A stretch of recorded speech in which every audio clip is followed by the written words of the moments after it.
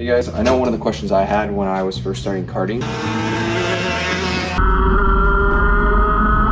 was, what if I only have an SUV or a van and don't have a trailer to put the kart in? So I'm going to show you quickly how I can fit this into my SUV. Notice I've taken off all the hubcaps and wheels to make it narrower. I've taken off the side pods, the front fairing, and then the rear bumper as well to help it fit the car. I roll the front up and I get it nice and lined. If I have to slide it over a little bit, I do. So it's straight. Then I pop the front up into the back of the car. Make sure I'm clear on both sides. Then I lift up the back and I just slide it in. Pretty simple.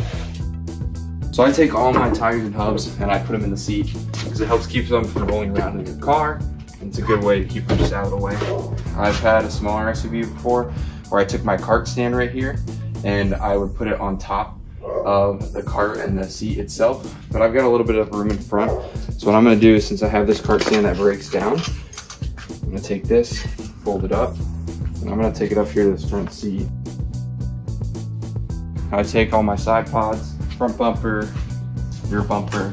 Just remember, however you put it in there, be careful with how you put your sticker kits because they can rub in the car, so just make sure they're protected.